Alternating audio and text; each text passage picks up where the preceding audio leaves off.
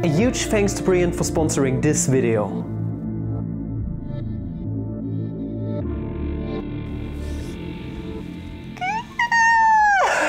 Fellow mathematicians, welcome back to another video. It's me, Saul Goodman. You better call Papa Flemmy. Today a little integral competition. On the left hand side, it's left hand side for you too. Yeah, on the right hand side we got the integral from 0 to 1 of log to the e power of x dx, and on the left hand side, which is your right hand side, but on left hand side, to confuse you, we got the integral from 0 to 1 of e to the log of x dx. Which one is easier? Which one can you figure out? Try it out and keep watching the video for the JoJo pose solution. And now we're going to dive right in. And I'm going to start off with the right piece of shit. This is my right hand, but this is your right. We're going to start off with this one. And pretty anticlimactic, am I right? Ever heard of functions and inverse functions? E to the log of x is the same as the exponential function evaluated at the logarithm of x. The logarithm is the inverse function of the exponential function. So we got function of inverse function of x is the same as the identity, so just x. And well, this is just integrating x from 0 to 1, which is the same as x squared over 2 from 0 to 1. It's going to vanish at 0, evaluate at 1, 1 squared is 1, so 1/2. I think guys watching, don't forget to check out today's sponsor Brilliant for more cool mathematics things. This video is sponsored by Brilliant. More information at the end of the video. But we are not done yet. We still got log to the e power of x. And this is not as anticlimactic as this piece of garbage right here. Because, well, that's a completely different story. We don't have the logarithm evaluated at e to the x, which would be the same as the inverse function of the function, giving you the identity. This is the logarithm raised to the e power, so this is the logarithm times the logarithm times the logarithm e times, which doesn't make any sense, to be honest. At least speaking in the natural sense of exponentiation. So how can you solve something like this? Well, the thing is, we got a logarithm here, that's a fucking piece of shit. We don't want it right now. This is just now a way. So we're going to introduce a little substitution. Gotta take this to the side, we don't need this anymore. We're going to say, for now, let some variable t be equal to log of x. Okay, so this way we're going to get rid of the log of x. But we're not done yet, we need to implicitly differentiate both sides, obviously. Giving you in the process dt, the differential 1 form is equal to the derivative of the logarithm, which is just 1 of x, dx. Okay, that's far, that's good. Now, we don't want to have an x in here because we don't have an x inside of the integral right now. So all we want to do is kind of get our differential 1 form in terms of x, just completely in terms of t. So the x is still in our way. So how are we going to extract an expression for just x from the original one? Well, we are going to raise both sides to base e, giving us e to the t is the same as x. As easy as that. So e to the t is the same as x. If we were to plug this into here, we are going to get 1 over e to the t dx, which would be the same as e to the negative t. But we actually don't need this expression, e to the negative t, because we still need to drag it to the other side. So we are going to write everything out for now, step by step, baby steps. So dt is equal to 1 over e to the t dx. Multiplying both sides by e to the t is going to give us e to the t. dt is equal to dx. And thus we are already done. We can plug everything into our integral, giving us the integral from where to where exactly. So we don't have 0 to 1 anymore. We introduce the substitution. Let us plug 0 into our x here. So log of 0 is going to give us 1, 2, 3, 4. Negative infinity. Okay, so from negative infinity to, if you plug 1 into the logarithm, we're going to get log of 1 is 0. Okay, cool. So from negative infinity to 0, that looks like absolute shit. Don't leave it like that. This doesn't look good. Now, what we can do is we can now substitute our log of x as being the base. So this is t to the e power. And then we still have our differential 1 form, which is e to the t dt. That looks kind of funky. I mean, the upper and lower bounds don't look really good. Negative infinity, never good. But t to the e times e to the t, that's kind of cool. But how are we going to move on from here? I mean, we could do integration by parts, for example, but the thing is, for integration by parts, you kind of wait for something to go to 0, the integrand at some point. But this right here is an irrational exponent, and rational numbers don't go to 0 at some point if we just subtract 1 over and over again. So integration by parts really doesn't work here, but the idea is really good to do integration by parts here, giving you kind of a recursive formula. And this recursive formula actually is something you should be really familiar with if you are a frequent watcher of this channel. It's the factorial, but there's actually an analytic continuation of the factorial if you have things like e or par, which is the same thing, or 2.1. Okay, and the gamma function has many definitions, but here's the integral definition, which works well for our purposes, where z is strictly greater than 1. And that's the only condition that we need to apply here, which is gonna be the case if we later take a look at the gamma function in and of itself. So that's the integral from 0 to infinity, which is not good because we don't have from 0 to infinity yet.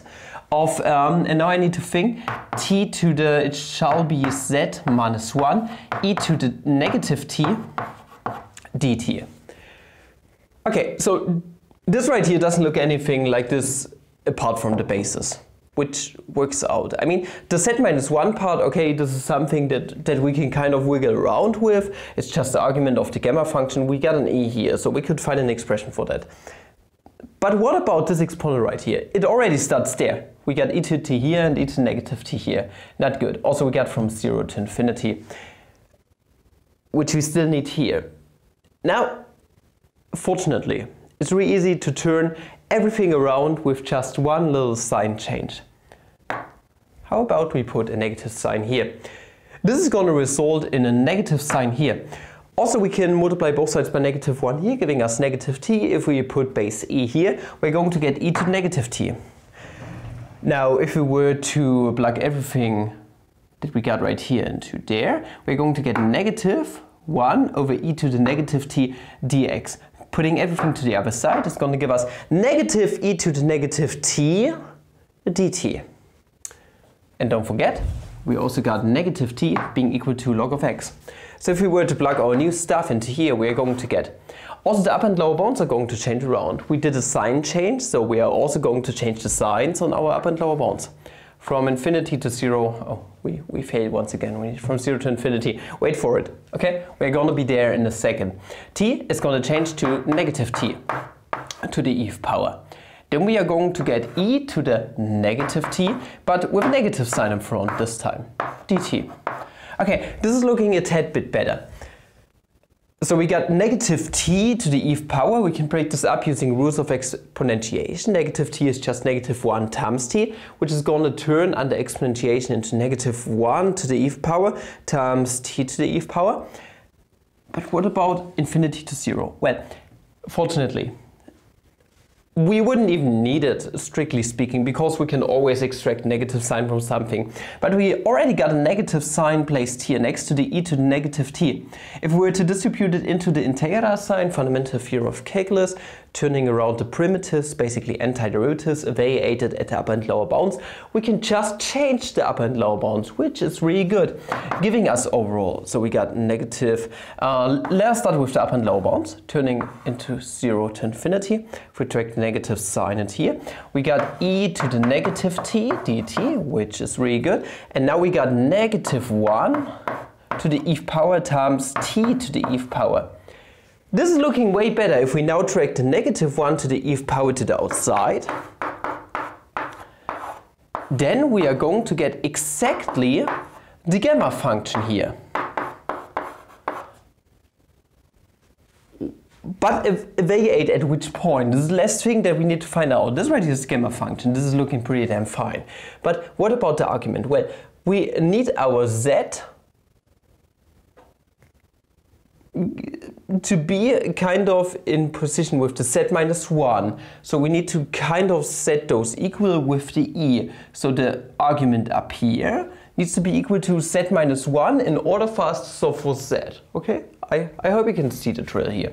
So as a little side note, we need to set z minus 1 equal to e.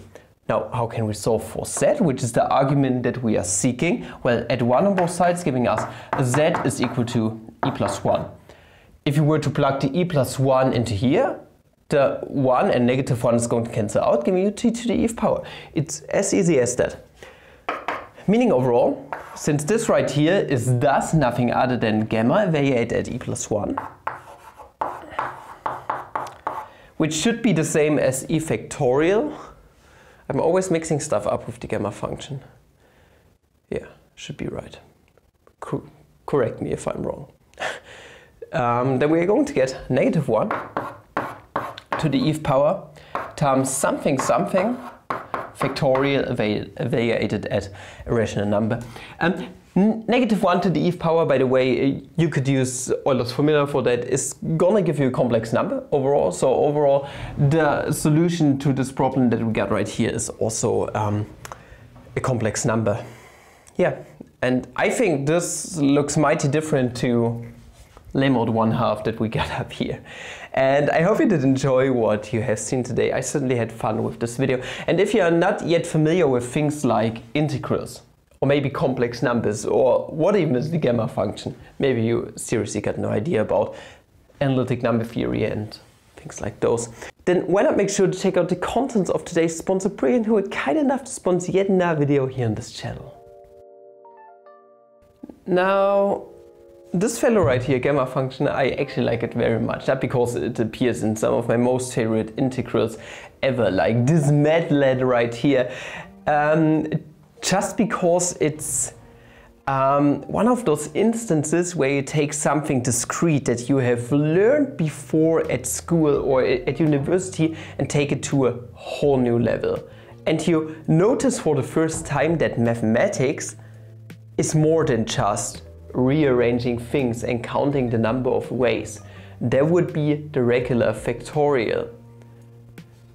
In normal case, if you take a look at the graph of the factorial, it's discrete. You get a point at 1, and then 1, and then 2, and then 6, and 24, and so on. But with the gamma function, it suddenly becomes smooth. You can also see things like 1/2, so factorial of 1/2, and so on, which is trippy to think about. The number of ways to arrange 1/2 objects. This doesn't make any sense, right? But you can get a value out of that. And this is where Brilliant comes in. If you want to learn mathematics, physics, computer sciences, no matter what it is in the STEM field, in a visual, interpreted way, then Brilliant might be the perfect fit for you. Brilliant is not just your regular classroom that you know. The teacher is at the chalkboard like me, and he's just telling you something about integrals, for example. Brilliant is all about learning visually, learning with your own two hands. Take your mouse, take your keyboard, and start scrolling around. Grab yourself the graph and drag something around. Play around with the parameters. Get creative. Find something out about reflections on a mirror in their physics courses when it comes to optics or the like. Or maybe you are more interested in quantum mechanics. No matter what it is you want to learn in the STEM field, Brilliant definitely got something up their sleeve for you.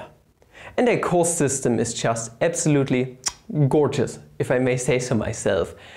Just like in class, you start off very slow with a bunch of definitions, bunch of exercises, but it gets gradually harder And over time you're going to notice I have reached a point where I have learned a lot of things, but it wasn't hard on me. It was very playful. It was a great experience. And this is what my students, for example, experience too when I show them Brilliant. Just recently I was using it to give a concrete understanding in my class about linear functions. This is what I did. I was teaching them linear functions using Brilliant to show them what a zero of a function is. Or maybe how you can change the slope of the function to make it steeper or less steep and the like. This is what Brilliant does. You can play around with things and it spits you something out. And this something is very, very visually pleasing. And at least in my opinion, it's seriously one of the best sources to learn something new every day. No matter where you are using their app, or at your PC, being at home, being at the bus, you can check it out all the time and learn something new on the go or at home.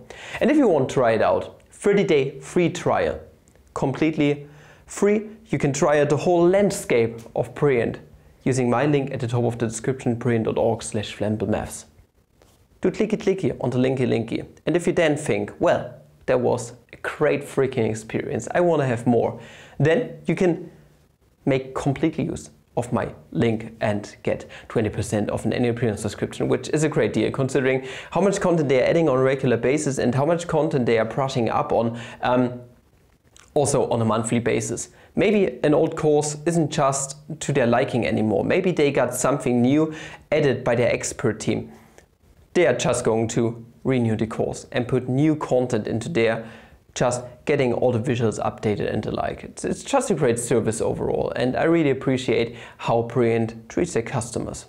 Yeah, so definitely make sure to check it out and support the channel as well. It's a cool website, seriously. I mean it, I just like it, and I'm so glad that Brilliant has been the sponsor of this channel for the past years. So yeah, just amazing, and their team is super cool, super nice people. Really appreciate every one of them.